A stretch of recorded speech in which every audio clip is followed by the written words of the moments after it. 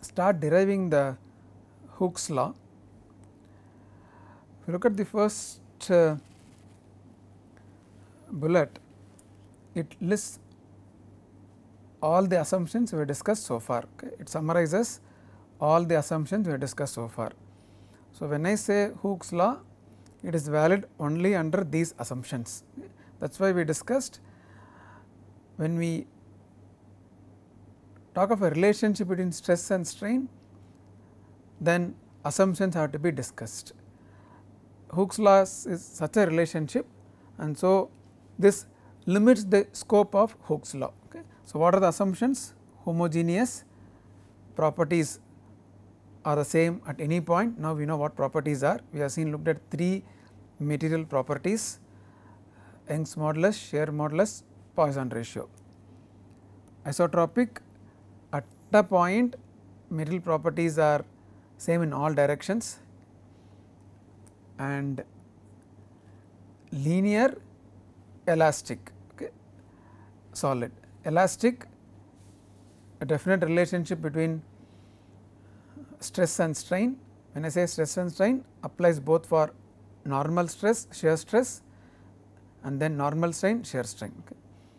And linear tells you the relationship between them, between the stress and strain is linear. Okay. Okay. And what we do is we consider a body subjected to a general 3-dimensional stress. What do I mean by that?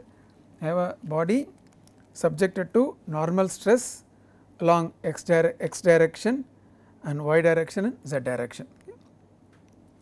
Now, for easy discussion, we will consider a 2-dimensional case, and that is what is shown here. We have a plate in the undeformed configuration before the force is being applied, before the stress is being applied, and the length of the sides are delta x and delta y.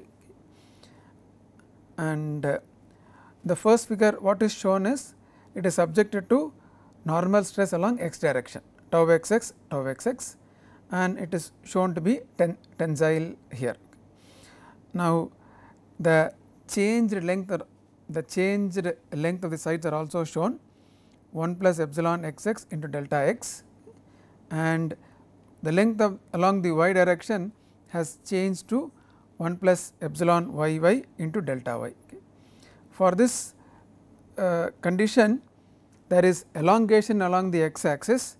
So, epsilon xx is greater than 0, there is contraction along the y axis. So, epsilon yy is less than 0. Now, what is shown in the second diagram is the same plate, okay, subjected to normal stress along y direction. Please note the point, we are subjecting the plate to both normal stress along x direction and normal stress along y direction. Okay. And so, what is shown here is, second figure shows the plate subjected to normal stress along y direction. Now, there is elongation along the y direction. So, the original length along y direction is delta y, the new length, increased length is 1 plus epsilon yy into delta y.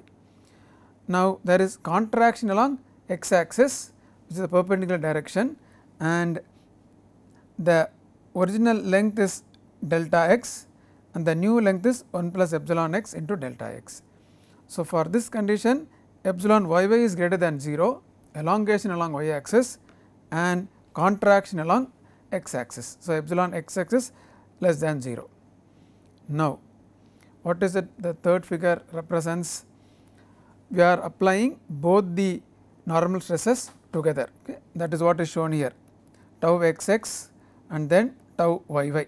We are applying both the tensile stresses together. The first figure shows the plate subjected to normal stress along x axis, second figure shows normal stress along y direction, third represents the plate subjected to normal stress along x direction and y direction.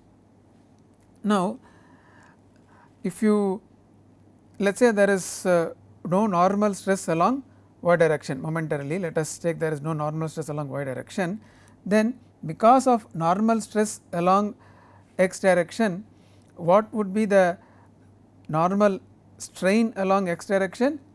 It is given by tau xx by e, that is this length tau xx by e. This would have been the, let us say, increase in length along x direction if the 2 dimension element has been subjected to normal stress along x direction only. But because there is normal stress along y direction, there is some decrease in length along the x direction, there is some negative or contraction along the x direction. What is that value? How do you find out that? Okay. For the normal stress along y direction, the relationship between connecting tau yy and epsilon yy is given by this equation, just like we had seen earlier for x direction. So, this relationship relates normal stress along y direction to normal strain along y direction by the Young's modulus. Remember, once again we have taken the same Young's modulus independent of direction because it is isotropic. I write that relationship for normal strain along y direction, epsilon yy is equal to tau yy by e. Now, my direction of stress is along y direction, so x becomes the perpendicular direction. So, how do we write normal strain along the perpendicular direction is minus nu times normal strain along the direction of stress. So, when we substitute for epsilon yy in terms of tau yy by e, we get the expression for normal strain along x direction due to normal stress along y direction. Is that okay? So, of course, this is to be negative, there is a decrease in length which is minus nu times tau yy by e. So, this contraction is nu tau yy by e. Okay. If there were no normal stress along y direction, this would have been the increase in length, but because there is normal stress along y direction, there is some contraction. So, the net increase in length is only so much, that is what is shown here. Okay. The total is shown here tau xx by e and the contraction because of tau yy is shown here, the net is shown here. Okay. So, in terms of equation that is shown geometrically, in terms of equation the let us call the effective normal strain along x direction is equal to tau xx by e. If there were no normal stress along y direction, only this would be the value, but because we had normal stress along y direction, it caused a contraction along the x direction which is minus nu tau yy by e, and so this two terms put together is the net normal strain along the x direction due to tau xx and tau yy. Is it okay? The first term represents contribution from tau xx, which is let us say which is elongation. Second term tells a contribution because of tau yy, which is contraction, and if you sum together you get the net normal strain. Okay. So, what is that we have done? We have considered a body subjected to all the 3 normal stresses. For the present case, we have considered only a 2 dimensional case subjected to only tau xx and tau yy, and seen what is the normal strain along x direction. Okay. Now, let us based on this let us discuss this table. What this table shows is that the column headings are the stresses, the normal stresses along x direction, y direction, z direction. What are the row headings? The normal strain along x direction, y direction and z direction. Let us take the first column. Okay. What is the first column? The direction of stress is along the x axis, direction of strain epsilon x axis along the same x axis. How are they related? By simply tau xx by e. Now, for when the stress is along x direction, y and z are the perpendicular directions. How are they related? Minus nu times the epsilon xx value, that is why you have minus nu into epsilon xx, which is tau xx by E. Similarly, the strain along the z direction, which another perpendicular direction, is minus nu times epsilon xx, which is tau xx by E. So, what is the significance of the entries in the first column? You applied a normal stress along x direction, and the 3 rows represent normal strain along x direction, normal strain along y direction, and normal strain along z direction. This is what we have seen in the slide previous to the earlier slide. Okay. Similarly, if you apply normal stress along y direction, the normal strain along y direction is tau yy by E, because it is in the same direction as the stress. Now, the perpendicular directions are x and then z. How do you represent? Minus nu into epsilon yy. What is epsilon yy? Tau yy by E. Similarly, for the z direction, minus nu into epsilon yy, which is tau yy by E. Similarly, you can write for the case where you apply normal stress along z direction. Now, let us analyze a particular row. What you have seen is column wise. Let us analyze one particular row. Let us take the first row. Okay. Now, what is significance of the first row? It says normal strain as the row heading. It tells the contribution to normal strain because of normal stress in x direction, normal stress in y direction, normal stress in z direction. And this is what we have seen in the previous slide, and that is what is shown here. We have seen the first 2 terms here. Look at the first row. In the first row, the first column entry is tau xx by E, second column entry is minus nu tau yy by E, and because it is 3 dimensional case, you have one more entry minus nu tau zz by E. Okay. The significance of the different terms in the first row are contribution to normal strain along x direction because of normal stress in x direction, normal stress in y direction, normal stress in z direction. Okay. So, if you sum up all of them, you get the normal strain in x direction because of normal stresses in x, y and z direction. That is the significance. That is what we have seen in the previous slide. Considering only xx and yy, this table of course generalizes for zz also. Okay. So, what is this table about? We can discuss both column wise and row wise. The entries in the column are the effect of stress in one direction on strain in 3 directions. If you consider row wise, it is effect of stress in 3 directions on strain in one direction. Okay. So, similarly, you can discuss for epsilon yy and epsilon zz. Okay. Because all the relationships are linear, we just superimpose the effects of the 3 normal stresses. Okay. What we have written, first column is because of normal stress in x direction, second because of normal stress in y direction, similarly normal stress in z direction, and each individually tells you what is the normal strain in the x direction. Now, we are just going to add. When is it possible? Because they are linear relationship, and that is why we are able to just add them, or more formally we can say superimpose. Okay. So, that is why since all relations are linear, superimpose effects of tau xx, tau yy, tau zz. That is the meaning of this addition.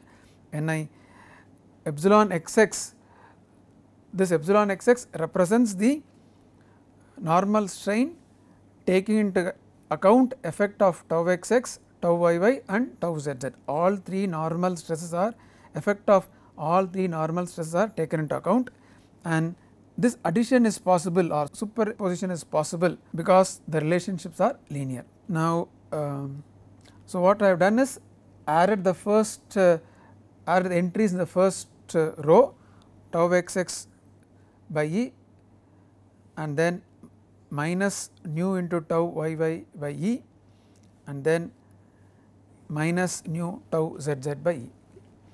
When you look at that expression, what should come to your mind? The way in which we should interpret that is, the first term represents the effect on normal strain, due to normal stress in the same direction. Other two, the effect on normal strain because of normal stress in the two other perpendicular directions. Okay. That is what you should understand. Okay. So, the effect of normal stress in all three directions are brought into this equation, okay, or summed up in this equation. Okay. Of course, 1 by E is common, you can write this expression for epsilon xx as 1 by E and then tau xx minus nu into tau yy plus tau zz. Okay. Similarly, you can write for other directions as well, which means I am summing up the entries in the second row and summing up entries in the third row as well. So, second row tells the normal strain in y direction because of once again 3 normal stresses, and third row tells normal strain in z direction because of normal stress in 3 directions. Okay. So far we discussed about normal strain. So, now let us discuss about shear strain.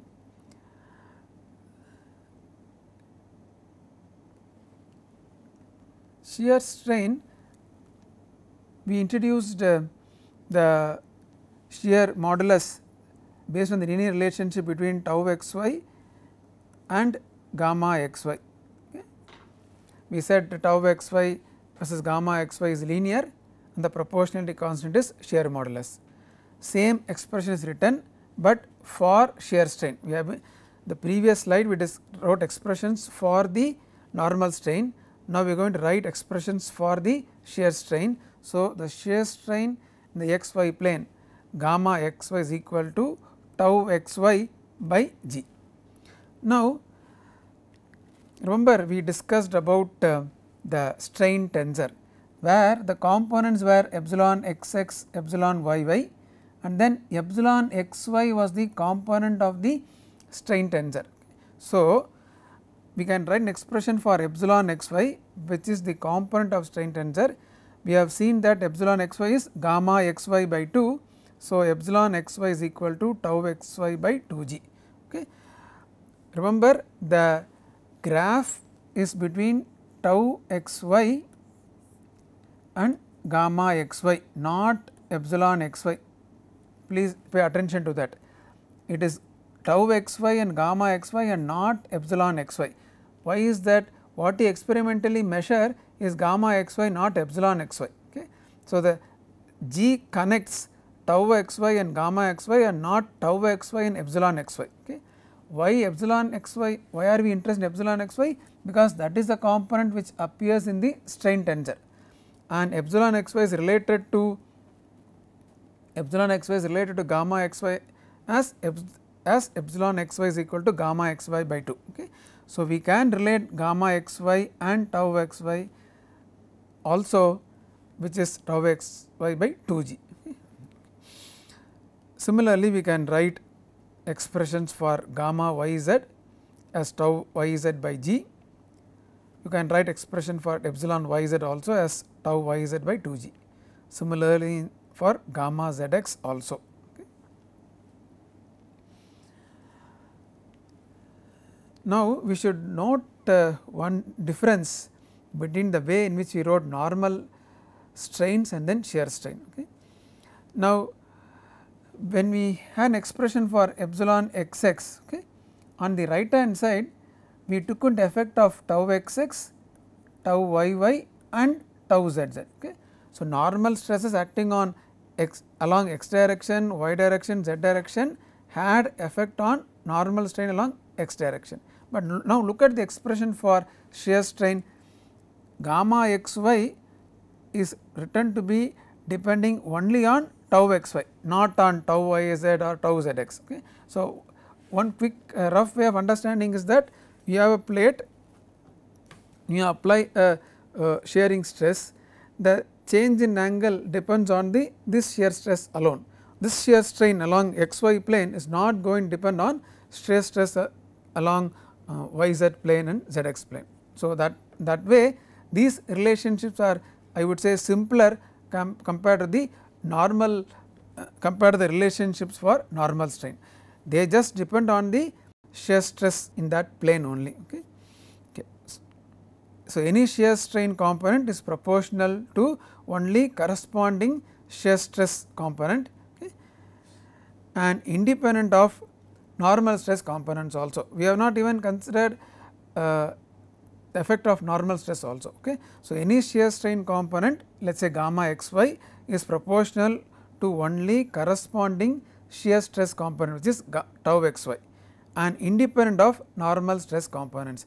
We have not considered dependency of gamma xy on, let us say, tau xx, tau yy, tau zz. We are taking gamma xy to depend only on tau xy only. That way these relationships are like a standalone relationship. Straight away you can get shear strain in terms of shear stress, and later on you will express shear stress in terms of shear strain also. Okay, so those are the stress tensor and the strain tensor. So those are the assumptions which I have discussed: homogeneous, isotropic, linear, elastic solid. We can now summarize all the relationships which I have discussed so far for normal strain and shear strain. Okay.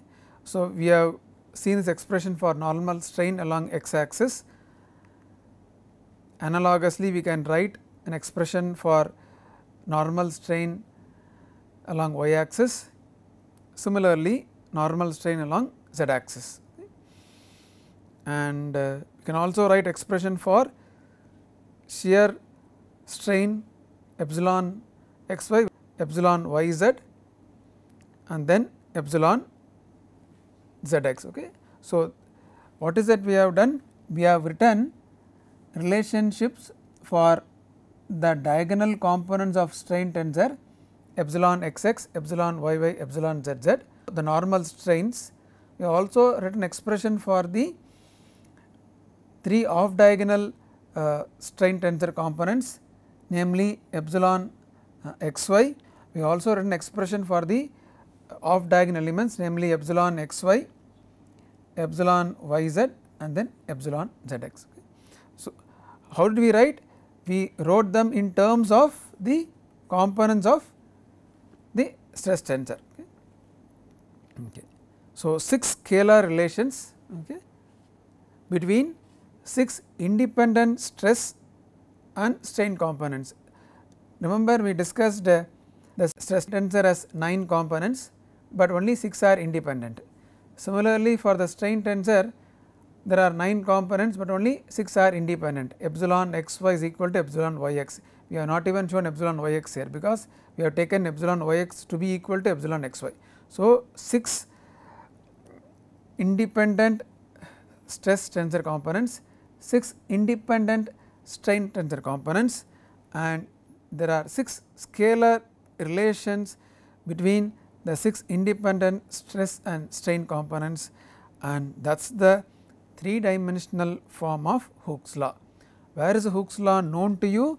That is here, epsilon xx is equal to tau xx by E. That is where what we already know, very well known to us, is one simplified form of what we have discussed so far. Okay. We have really discussed a more general form of Hooke's law, a 3-dimensional version of Hooke's law. Even what we have discussed is under this assumption: homogeneous, isotropic, linear, elastic. Okay. What we already know, very well known to us, most of us, is the Hooke's law given by epsilon xx is equal to 1 by E tau xx. What we have seen is a more generic version which is applicable for a 3-dimensional case. Okay. And remember, the Hooke's law is written for epsilon xy and not for gamma xy. Why is it? Because epsilon xy is the component of the strain tensor, not gamma xy. Okay. I have not written for gamma xy is equal to tau xy by g. I have written as epsilon xy equal to tau xy by 2g. The reason is we are writing expressions for components of strain tensor in terms of components of stress tensor. Okay. That is why, but the original experimentation is between tau xy and gamma xy, okay, because that is from experiment. We measure straight away change in angle. Okay. That is why the x axis there is gamma xy, but we need relationship for epsilon xy. Okay. That has to be kept in mind.